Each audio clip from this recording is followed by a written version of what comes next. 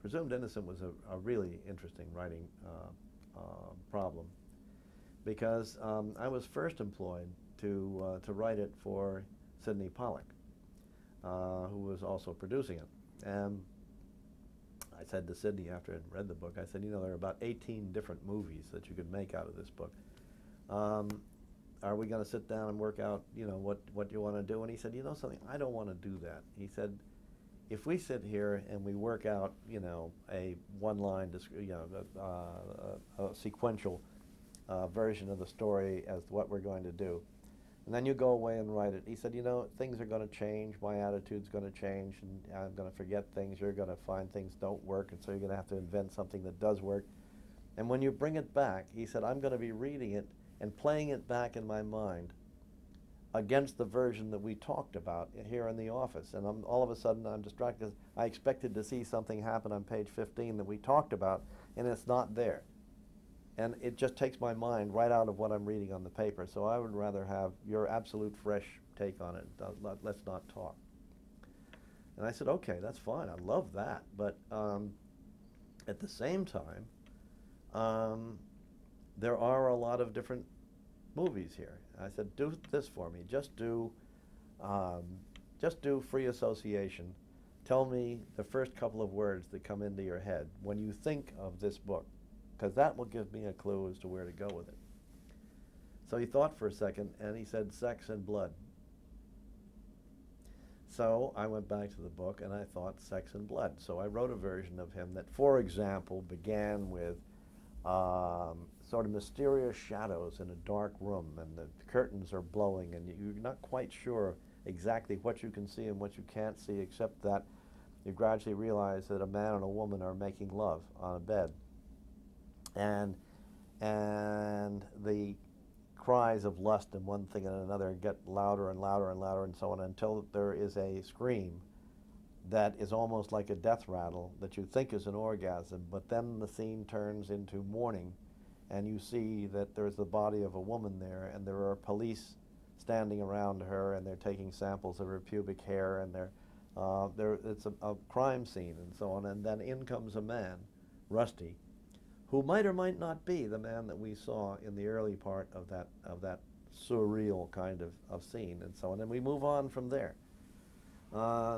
So that was the beginning of telling the story when it's about sex and blood, and so on with the rest of it. Then what happened was Sidney was producing a picture called The Rain Man, and they had lost a director on it. So he went off to replace the director himself. He took over Rain Man, and I remember him saying to him, why, you know, you said after Tootsie you were never going to work with Dustin Hoffman again. Why are you doing this? And he said, oh, I talked to Dustin, and Dustin says he's changed.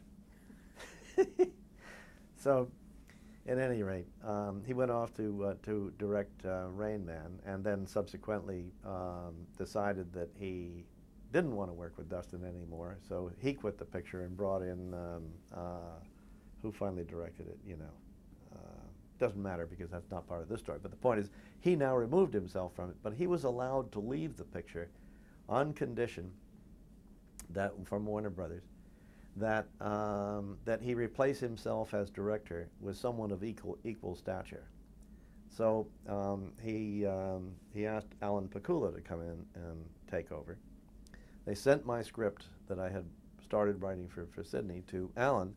Alan read the script and called me up and said, this is terrific, I'm going to do the picture, and one thing or another, when can we get together? And I said, okay, great, I'll be there and whenever you're ready. So it took about 10 days before we could put together a meeting, and by the time I got there, he'd read the book, which he had not read before. And he said, listen, I love your script, but he said, that's not what, I love the book. He said, well, I want to do the book, and this is not the book. And I said, no, this is the book told from the point of view through sex and blood. This is a sex and blood version of the book, and so on. And I said, what do you want to do? And he said, well, for me, it's not sex and blood. And I said, well, just give me, you know, free association in a few words, just what comes to mind when you think of it. And he said, Law and order and belief, which is what the book is about on another level, because it's about Rusty Savitz, who is a district attorney who truly believes in the order in the universe, which includes the order and stability of a legal system which presumes innocence, and which he truly believes that he, at least, and nobody has ever sent an innocent man to jail. And what happens then in the story is he discovers that, in fact, circumstances conspire to almost send him to, not to even to jail, but to the electric chair. And so I said, well, you know, this is a very peculiar thing, because I've already written the screenplay. And what we're doing here is not exactly changing we're not changing the story or the characters, but I don't know whether I can shift gears. I really don't know whether I can or not.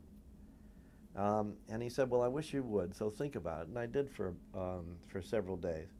And I finally decided that the only way to approach it was to completely throw away the version I had done for Sidney Pollack, and not even read it or think about it again, but to start all over again from the book, but with the idea now that what we are talking about is order in the universe, about the stability of life, and the obligation that we have in life as our own jurors of our life, and bringing in a verdict of what our lives are about, requires us to make difficult choices, because the truth is ambiguous and we can't always know whether people are lying or whether we're getting the right version of it and so on, but still we have to judge.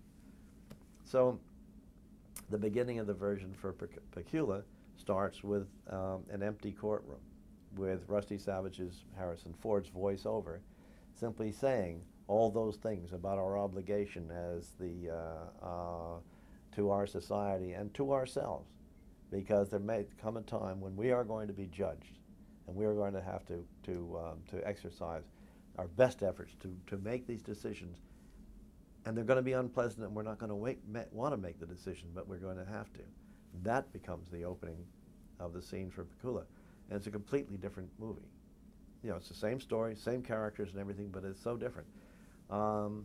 Once I was able to completely forget what I had done for Sidney, it was, I won't say it was easy, because it's a very rich book and it was tough to make it work, but at least it was possible, and it was, in that sense, was the most interesting thing to arbitrarily completely change everything, try to turn your mind around. Well, I've been writing steadily. I mean, it just happens that the movies have not been being produced for various reasons. Some are tied up with so much money written off against them that nobody will do with it. One of them, believe it or not, is considered too violent by the one person who ought to do it. I'm the person who turned down the first Rambo because the violence in it disgusted me. So here but in the context of this other story, I found it was justified to really murder somebody in a horrible way. But so I've never stopped writing. But directing is something that I'm equally fond of doing. I don't know that one is, well, writing from scratch, if you don't have much to begin with, especially if you're doing an original, or doing very thin material, is in a sense more difficult, because you don't have that story to begin with, and getting through that early conceptualization is the single most difficult part of the whole thing. But as a director, when you come in and you start working with the writer and so on, you already have the material. You already have the writer, who him or herself has a conception that you have allies. Directing is a far more social experience too. It's a matter of manipulating people and getting people to do things, especially the actors, which they may or may not agree with or want to do, which is a completely different thing. It's a political and social process, as opposed to an intellectual and emotional process. I don't mean that directing is not emotional as well, but that is the essential difference between the two. And I think that the first is more difficult because you don't have that beginning place to jump off. But I'd like to say something else too, and that is in writing things. There are some things that I write that that I see with such clarity and specificity that I really want to direct those myself, because I know exactly what I want to do, how it should look, and what it should feel like, and what the emotions should be at any given moment. There are other things that I write that I'm looking at and I'm saying, gee, I'd love to see what Sidney Pollack would do with this, or I'd love to see what so-and-so would do with this, because I'm curious about what they would do with it. It'd be fun. And so those I'm perfectly happy to relinquish into somebody else's care, or to try it myself. But I think that it's probably a mistake to direct something unless you really feel it deeply and see it with that kind of clarity, diamond clear clarity, because directing is damn difficult. Whether it's easier or not than writing is a different issue. It's still a damn difficult thing to do. You've got so many judgments and decisions you have to make, and any one of them can sink your picture dead in the water. You know, there's so many more ways to go wrong than there are ways to go right in making a movie. You know, a little bit of casting. One of the difficulties, major difficulties for directors in making films, especially today, when the lead actors and actresses cost so much money that by the time you've got them in the film, there's relatively little money left for all the other parts that surround them. So what you tend to do is you've got one terrific actor who is exactly right for the part, and then you wind up surrounding him with a level of actors who are just not providing that kind of support. You know, it's Jesus Christ and Tom, Dick, and Harry. And it's an awful lot of films sink on the casting of the secondary parts, simply because there isn't the money to hire the people of the level of talent that you really need. So there are all those decisions, and then there, of course, is the constant wear and tear on the feet and legs. But I often say that in teaching, we're trying to line up faculty for AFI. We're looking for directors whose knees have failed and writers whose minds have gone. But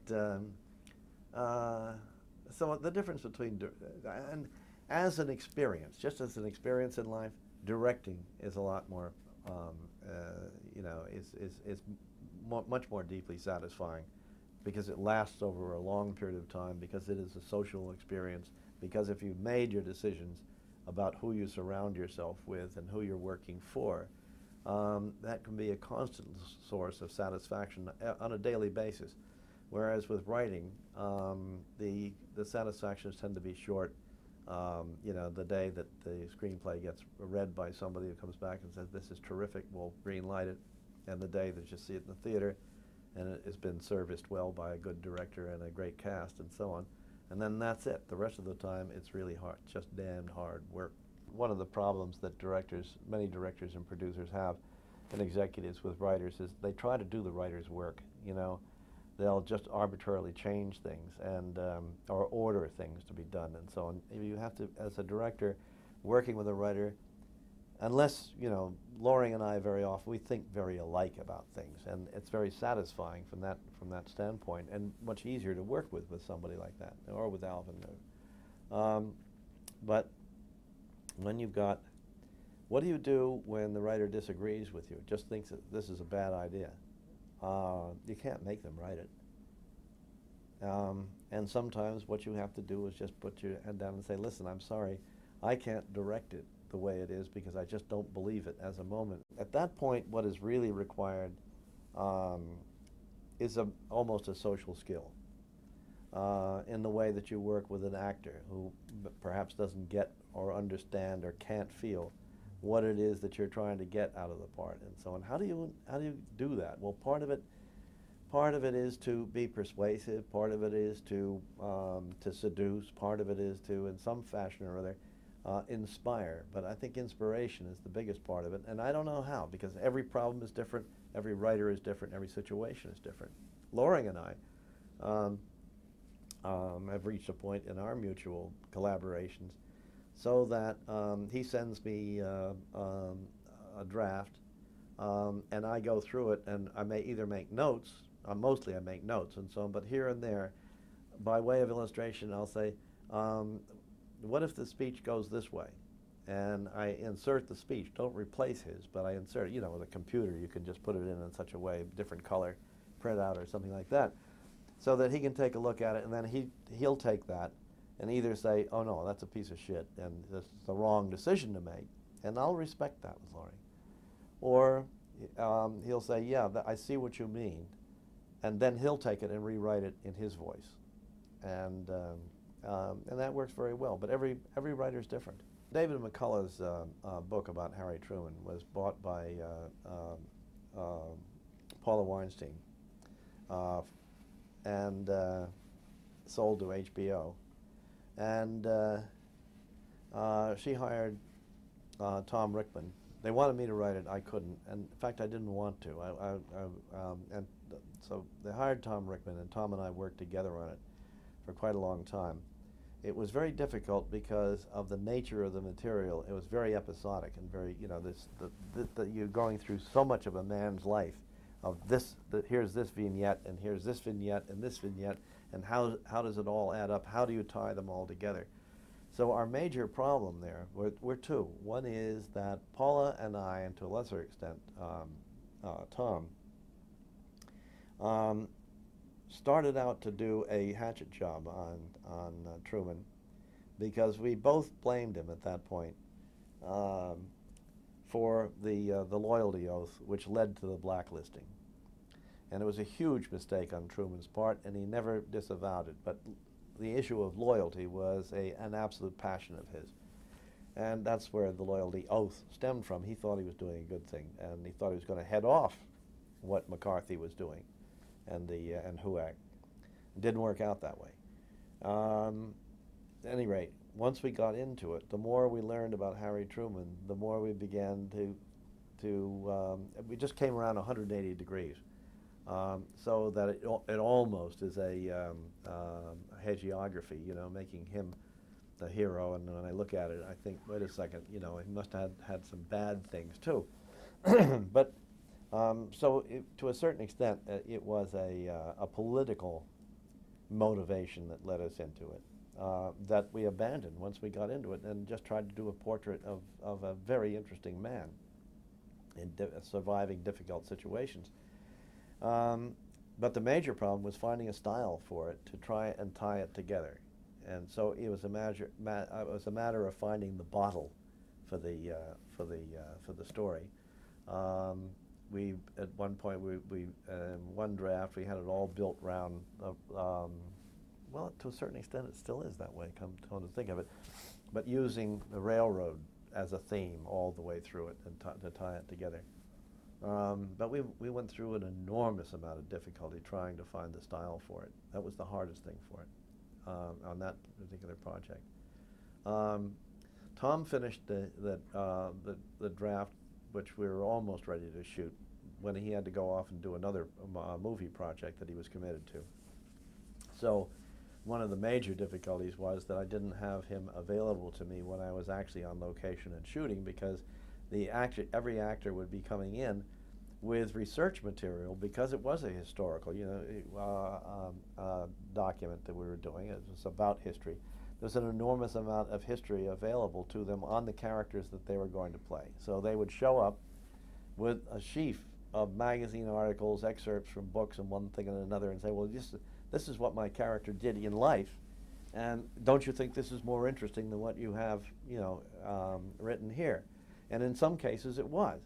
And I didn't have Tom available to me to do those things, so I wound up having to do them in my hotel room on weekends and nights myself, and I would send the pages to him, you know, hoping that he would like it or reply, be able to polish it up before I would shoot it. Although in many cases it was something that was, it was already shot by the time he had a chance to read it. So that aspect of it, I think, was kind of unpleasant for Tom, and it caused some difficulty. We were very close personal friends, but I think that for a while, it really colored our relationship. And it's another reason why, that sometimes it's better not to work with friends, because these things are necessary. You have to do them. You're standing on the stage, and the actor can't do the scene the way it's written. You've got to rewrite it. That's an argument for having the writer on the set. Oh, it's a wonderful argument for writing. Absolutely, no question about it. You got enough to do as a director to not to have to do the rewrites that are necessary, because it rained and you had to move the scene inside or something like that. On this picture that we just finished, that ran in May on HBO, called Conspiracy, and Loring Mandel was on the set for 2.5 weeks of rehearsal, and also the first 10 days of shooting. And it was absolutely, like, it was a blessing. Because if you had the situation I was mentioning earlier, an actor is standing there and saying, you know something, I can't read these lines. It just doesn't work for me. I'm sorry, it's not my fault. And, a lot of writers get really upset with that and say, bullshit, read it the way it is. But you can't do that. I mean, no less than George Bernard Shaw said in one of his prefaces and so on, that if you've got an actor that can't say the line, you have two choices. One is to fire the actor and replace him, which 9 times out of 10 you cannot do. And the other is to change the line, because otherwise you're just going to have a flat reading. And just accept it. That's part of the collaborative art of drama. And so, Stanley Tucci had a long monologue to do, and he was finding it difficult the rhythms of it, he was finding difficult. So he came over to me and he said, what if I did this way? And I said, listen, before you say that, why don't you go off with Loring, and the two of you see what you work out? And he said, oh, I can do that? And I said, yeah, absolutely. So he went, and Loring sat down, and after about half an hour, they came back like, smiling like little kids who were bringing me a present and so on, and said, what do you think of this? Well, it was terrific. And Loring was happy, and Stanley was happy, and I'm happy because it was better. And it was better than Loring had done on his own, and it was sure as hell was better than Stanley would have done on his own, although Stanley is a very accomplished director and writer himself. But no, that's of course, Loring has the advantage of having grown up gotten his start in the theater and in live television, and working under those conditions and so on. I think an awful lot of the younger writers now tend to have a much more arbitrary feeling about it. Just read it the way it is and so on. And they're wrong. They're absolutely wrong. Just briefly talk about Citizen Cone and how that came about before we get into the craft questions. Okay. That was something I found that pretty interesting. Well, a producer named Linda Gottlieb had brought that picture to me, oh God, a good 10 years before we actually made it at HBO, which is already 5 years ago. And it was long before Angels in America. It was a script that was kind of musical in its rhythms. It was simply wonderful. And it was, as it were, the point of view of a man who is dying of AIDS and is hallucinating about his experiences and about what he had been through in his life. And of course, he's a terrible man. He's one of the worst villains that ever lived. He's a homosexual who persecuted homosexuals, and a Jew who was anti-Semitic, and he destroyed every life that he touched. This is one time when HBO's selling line, log line and so on, was accurate. He destroyed every life he touched, including his own. And at any rate, it was absolutely fascinating. And she offered it to me to direct as a movie. And I said, Linda, you're never going to get this made as a movie. I just don't believe anybody will ever do it. Or there are so many changes that are going to be forced on it, it's just going to be, impossible. So she went away and she spent years trying to get it done as a movie before she was able to sell it at HBO. And Bob Cooper called me and asked me if I wanted to direct something for him, and he sent the script over, and I was astounded. You know, it was the same story, but now developed into in a more television-ish kind of way. But I thought it was absolutely magical the way it could, the style. Again, it was a matter of finding the right style for the content, and that's the single most important thing about writing, getting started and so on, is to find the style of it, to find the feeling of it before you actually get into the specifics of, you know, the actual, you know, the structural elements and trying to make it work. And I spent a lot of time doing that. I guess we're naturally working into the issue of craft here, but that was enormously interesting to direct, because so much was happening with Jimmy Woods that was spontaneous on the set. Every day when we walked on, I had no idea what the end of the day was going to be like, and I love it like that. I work very improvisationally with a plan, if you know what I mean. I have a concept, and as a director, when I come on, of how the scene is going to feel, and I can't describe it. It's not something that I can put into words. But then you begin to move people around in the scene, and and it begins to take on its own life. And DPs sometimes get very upset with me because I only have maybe 1 or 2 shots on my shot list, and I know I'm going to make some others, but I don't know what they're going to be yet until I see what is actually happening. So did you work closely with the writer on that at all? David Franzoni, no. David was off doing a picture for Stone, Oliver Stone. So again, it was a question. He was not available when we got into the final strokes of doing what was necessary to rewrite it. The major thing that happened there was it was not just the usual thing. If you find a location and you have to do some rewrite and tinkering and so on to make. The major thing was that David's a young guy. He had not lived through that period. Loring Mandel had. So, for example, there's a part of Walter Winchell in there. David just didn't know. We couldn't even find tapes, oddly enough, of Walter Winchell to play for him. But Loring had grown up listening to Walter Winchell, so it was easy for him to write those things and so on. And the style of the times, the way in which people talked and so on, not accessible to David because he had not lived through it, and it was not part of his experience. It was part of Loring's, which is one reason why he did an extraordinary job, an uncredited rewrite, and he should have gotten the credit, in my opinion. I sit down to write every morning at 10 o'clock, and I stay in front of my computer and try to avoid answering the telephone until 12. And I set aside those 2 hours every day, no matter what, Sundays, holidays, and everything.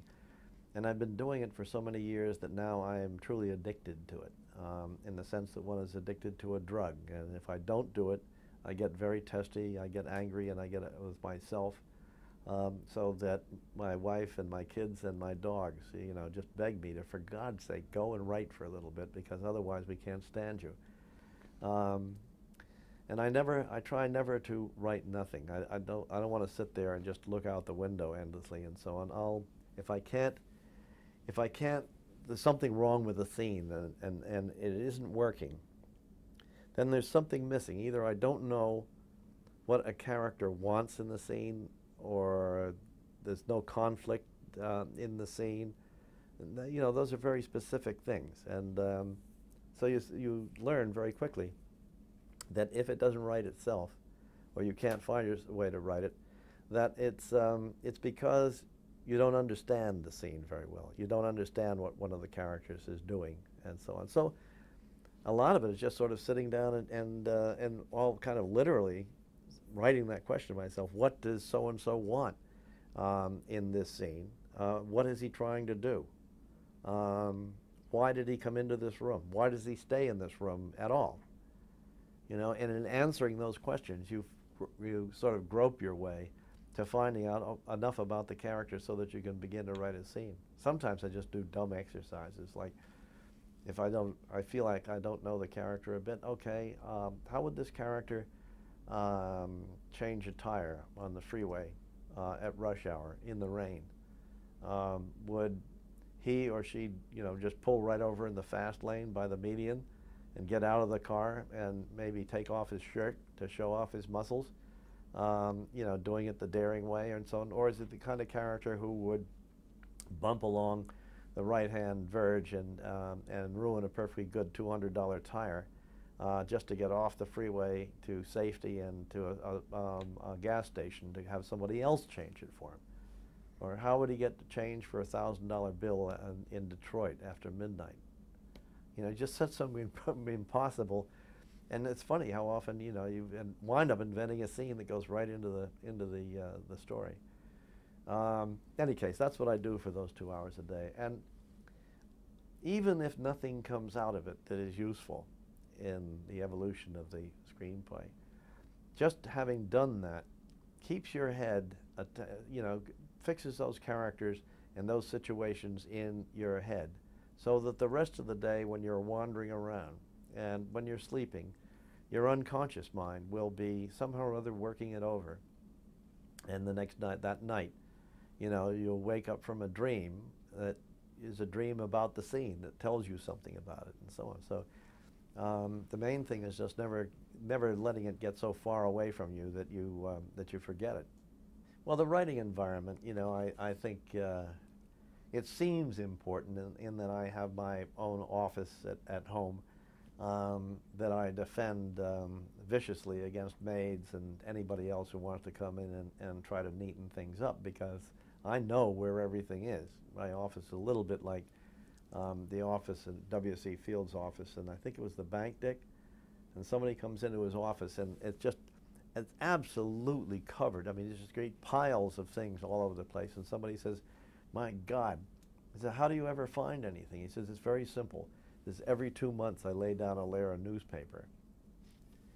But so at any rate, I think that environment is terribly important. Then, on the other hand, Presumed Innocent, I wrote most of my writing. I did on an extended trip, a 2-month trip that my wife and I were taking in Australia. So I was, changing hotels and writing in airplanes and all that. So I've done both.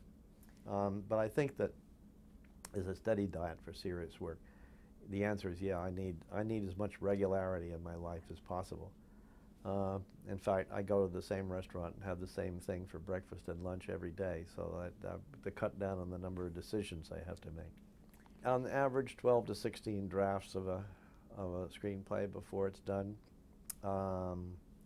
And before I'll show it to anybody, it's usually gone through about 8 drafts. I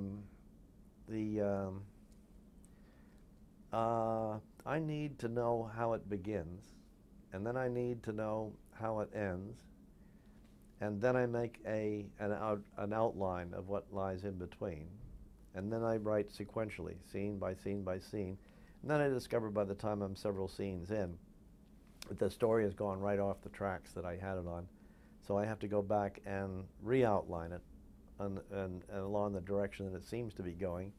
And by the time I finish my first draft and so on, I've probably re-outlined it maybe 8 or 9 or 10 times. It depends on the story.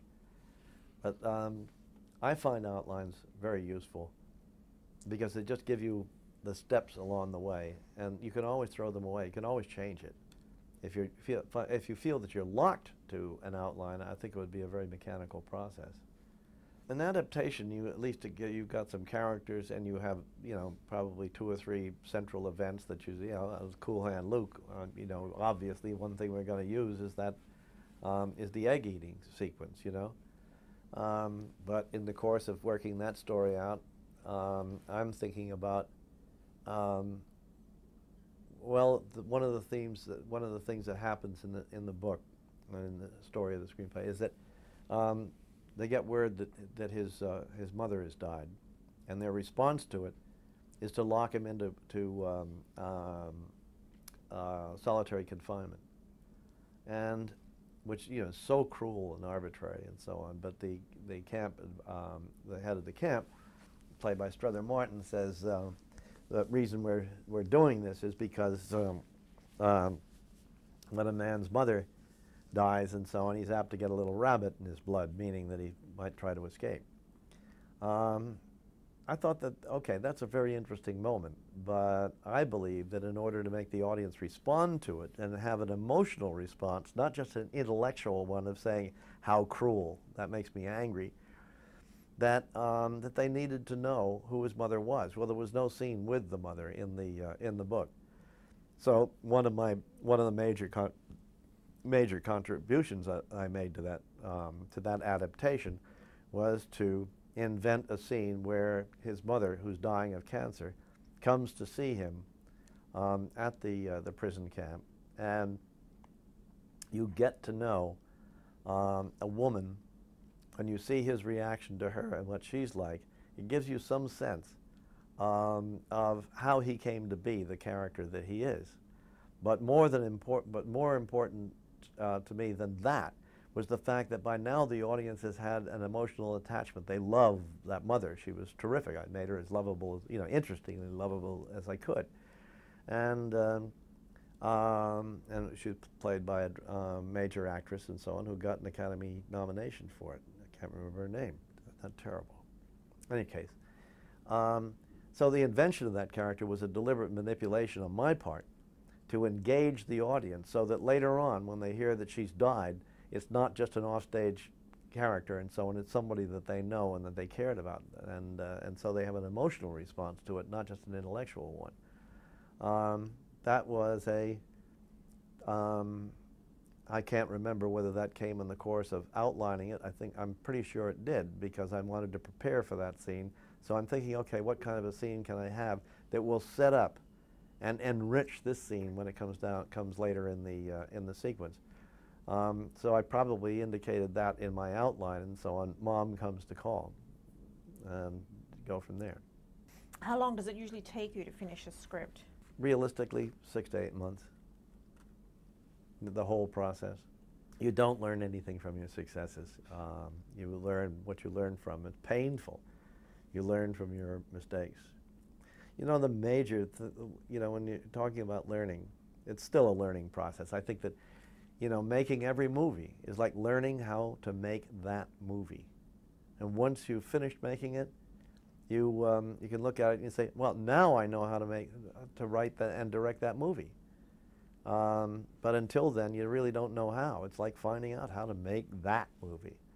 Not how to make movies. We all know how to make movies, but how to make any particular movie, we don't know a damn thing about it until we start that particular movie. That's why it's so difficult, and that's why it's so few. There are so few people who do it well. The other thing that just occurred to me about the learning process, is that I think the most major change in my writing came the first time I sat down with a group of actors to rehearse a scene that I had written. And I suddenly, hearing it come from their mouths, what worked and what didn't work, was so interesting. I never wrote quite the same way again. And it's the difference between simply writing it in your head and hearing those voices, that in the dialogue on the page. And a little bit also it has to do with the way you envision it. As I'm writing, I'm seeing it happen up on screen. I can close my eyes and I see that scene playing out, and the images. Do you have specific actors in your head as you're writing? No, no. Even when I've been writing for, I knew Cool Hand Luke, we knew it was going to be Newman. Citizen Cone, I knew it was going to be Jimmy Woods. But no, I just wanted to write the part of the character. I try to forget the actor as much as I can. And interestingly enough, most actors want you to do that. Newman kept it all through the writing of Cool Hand Luke. Newman kept coming to me and saying, would stop me and say, "Are you writing this for me?" And I'd have to say, no, I'm writing. I'm just writing Cool Hand Luke. And if you don't like what's there, we can discuss it. And he said, no, I just want to be sure that you're not trying to carve it for me, because that doesn't leave me anything to do. The important thing in beginning a movie is that what we need to let the audience know in those first few seconds of the movie how we are going to spend the next 2 hours of our lives together. What is it going to be like? Am I going to scare the bejesus out of them and then make them whole, or am I just going to make them numb by beating them over the head with endless bloodshed? Am I going to entertain them with snappy dialogue and fascinating characters? Am I going to, give them a tragedy that in the end will make them feel like they have moved to a new place in their lives? Or, something like that. And you have to get something on the paper that represents that scene, that tells the audience what it's going to be like. And lets them know also that they're in good hands, that they're not going to be abused. How do I want them to feel at this point in the picture? What do I want them to be thinking and feeling? So what can I do? What can I have my characters do? Or what can I show them that is going to be a revelation to them about the truth of the scene? Because there's a sense in which each scene that you begin with, the audience doesn't understand, and neither do I when I start to write it. What's going to happen in that scene? And I need to surprise them, and surprise them with a truth that they already knew in their hearts, but they didn't know they knew it. And that's what the scene is about, that just as the scene comes to its end and so on, they have suddenly learned a truth that they didn't know that they knew. Audiences and filmmakers alike are growing and changing together, and have been very swiftly over the past couple of generations. And we no longer do scenes where, so-and-so goes to somebody's house and so on, where you see the taxi drive up and stop, and he pays the taxi man, and he walks up the walk, and he opens the door, and one thing or other. We go right in the door with him, and the two people who are going to have their confrontation and so on have it right away. Also, I think that we have done away with the third act of scenes. That is,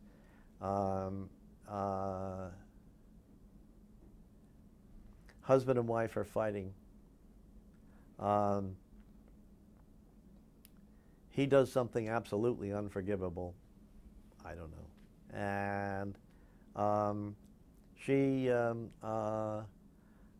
and her reaction is to leave the room, and we show that whole scene. Okay, that's what we used to do. Now it's a matter of he does something unforgivable and so on, and you don't even cut to the other person. You jump to the next scene. We're moving that quickly, and so that we go from the climax of the scene to the beginning of the next, because in essence what a scene does when it finishes is it motivates the next scene. Somebody does something in scene A that brings about scene B, or in scene B somebody is doing something that is going to play back in the audience's mind on whatever was being done in the preceding scene. We no longer wait around very much beyond the climax of that first scene. You would get right to the climax of it and so on, and we go bang to the next thing that is happening because of that climax. We don't show the result of it in the same scene. I don't know whether I'm being clear or not, but it's a matter of moving much faster than we used to. I don't think that we can judge whether it's good or bad. It just simply is. And if we don't like it, then I think there's only one choice, and that is to get out of the business. And I guess it's one way to know when you become superannuated and don't belong around anymore, when you don't understand the language. As far as MTV, for example, is concerned, I'm out of the business. I wouldn't even try to do those things and so on, because A, I don't like it, and secondly, it just irritates me, because the arbitrary cuts and the cocked angles and so on, for no reason at all. It's very postmodern. It's all surface style, and it has no meaning or content, and that doesn't interest me. I don't like to think in terms of acts because the idea of acts comes from the theater, where you had a curtain came down, and then you went out in the lobby and smoked and gossiped and had a drink, and then you'd come back and there would be another little chunk of story. and also it locks you into a kind of rigid Sid Field kind of thinking, and I don't believe in that. But what I do believe is that there are movements, and I like to think of the movements as more like the movements in music, the movements of a symphony, the movements of a rondo, the movements of a cantata. And you could have any number of movements, but basically there are three movements. One is, for me, when in every story the characters are in some sort of situation where one or another of the people in the situation, or sometimes it's something that happens without, but it's easier to talk about, you know, the characters are motivating it themselves, that somebody does something which so changes the situation, puts them in a state of danger or jeopardy or whatever, that they can no longer go back to where they were before. In most stories, there is a period of time when everybody could just say, wait a second, let's not go on doing what we're doing, we'll just go and live on the way we were. But then somebody does something, somebody murders somebody. Well, murder has to be, you know, somebody has to be arrested and tried and one thing and another and so on. From that moment of the irreversible action that somebody takes, that's the end of the first movement. The second movement is now the rules of life have changed. The characters are in an entirely new landscape where they don't recognize, or whatever the landmarks are in the landscape, they are so altered by what has happened that they no longer have the same meaning. The people my characters are now having to move, are now having to discover how to live with this new situation. It's like September 11th. Everything has changed for everybody. How are we going to find our lives?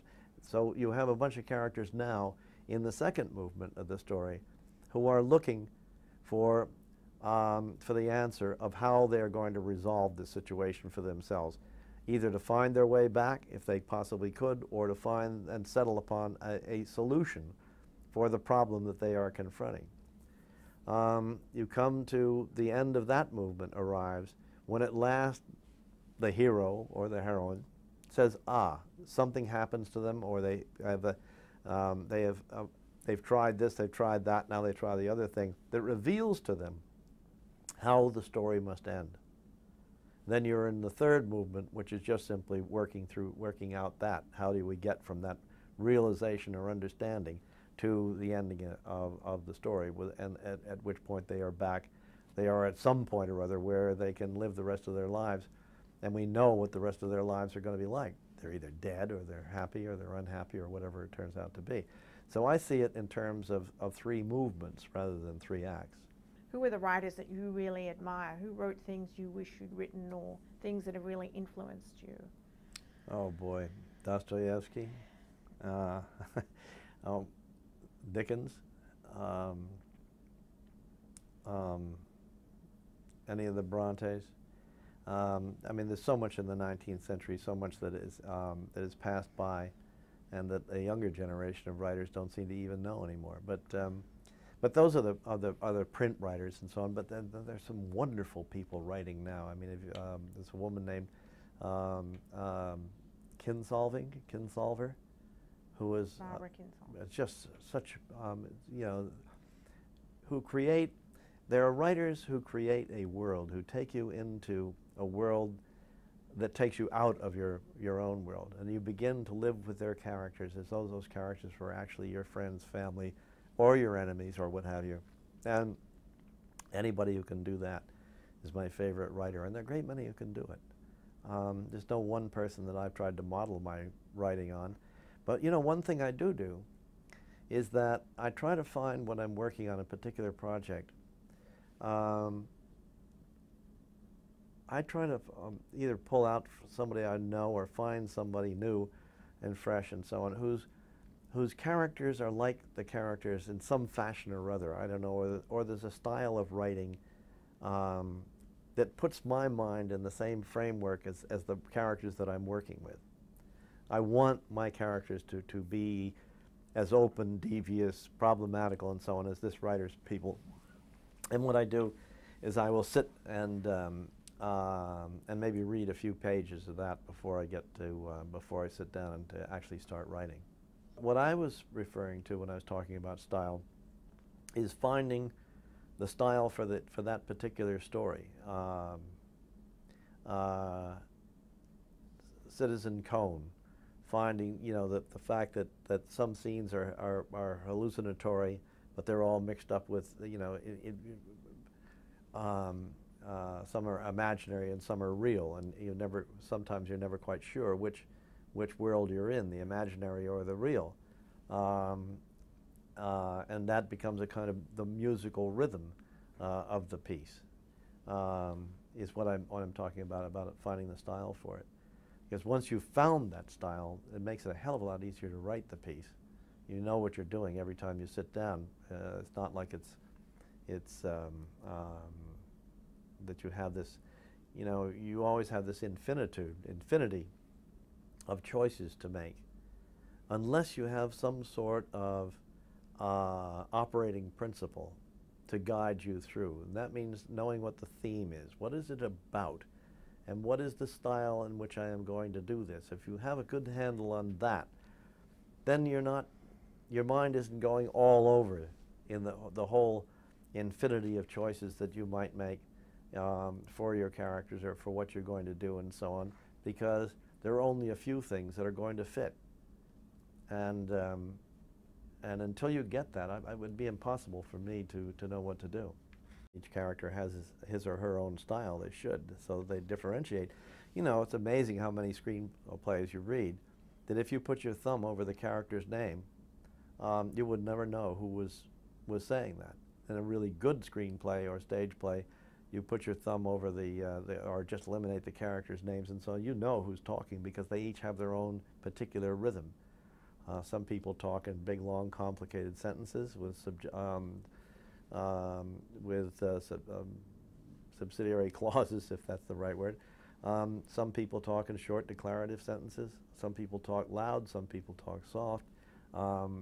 And whatever that is, it reflects their inner character in some fashion or other. They are a decisive, strong, and strong-minded person who is impatient with any kind of opposition and so on. I might have speak in short, declarative sentences, and very seldom ask a question. It's, you know, the style of speech reflects the inner character. What are the qualifications for a writer? And that goes to having a story to tell. That goes to having some life experience. And until you've had that, you know, I don't think that you're in a position to write much. It's a lot easier now talking about screenwriting because there are film schools and writing schools and so on, which were not available to us when I came into the racket. And that helps because you're out there and you're writing stuff, and you've got somebody who's going to look at it and react to it. That doesn't necessarily mean that you have to go and do what everybody tells you. You know, don't respond to criticism that you don't believe in. You really need to find a teacher whose judgment you trust, or a teacher whose judgment you so deeply distrust that whenever that person likes what you've done, you know it's something that you're sure that it's something that's wrong. But joking aside, the real thing is the old dumb stuff and so on, is to be true to yourself, to write passionately from the heart, preferably to write from your own experience, because especially early on in life, because it's in your writing life, because it's just too damn difficult to make things up. And too much of what we make up is gleaned from our experience in the theater or in front of the box. You find yourself imitating other people. The main thing is to write passionately what you believe in without regard to whether or not you think it can sell, because the biggest mistake you can make is to try to go up against the professionals at their own game, to write a West Wing or to write a Sopranos or something like that. Those guys know how to write that stuff, and they've been doing it for a long time. You know, you don't want to go out to learn how to play baseball. You don't want to go out and take batting practice with the Yankees, because you'll just feel like a fool and you're going to get your ass kicked in. So Um, the answer is to write what you know as well as you possibly can, because the most people I know who have gone on to long careers in the business and good careers, started with a screenplay that they wrote that got passed around from hand to hand by people who read it, who said, listen, nobody's ever going to make this movie, but this kid can write. And that's the way you really get started. People who don't read are depriving themselves of an enormous amount. Well, they're depriving themselves of the richest culture in the history of mankind. We stand, believe it or not, in my opinion at least, at the peak of civilization, and our historical records now include riches of the imagination, which it's impossible to read it all. As recently as the end of the 18th century, it was possible for a single person to read pretty much everything in terms of imaginative literature that had ever been written. Now it would be utterly, absolutely impossible, because we have all distilled from ourselves over this period of time an enormous amount of literature that expresses so much about the human condition that most of it just lies unread in libraries. To deprive yourselves of the opportunities of imagining life, of seeing life through the minds of Tolstoy and Dickens and Dostoevsky and Shakespeare is an act of madness to me. I'll tell you what I think about, honestly, about teaching screenwriting, which I occasionally try to do. I don't think that you can teach screenwriting, and I don't think that you can teach making a movie, but you can teach people how to think about it. And that will help them get to it, because it has to eventually come from inside.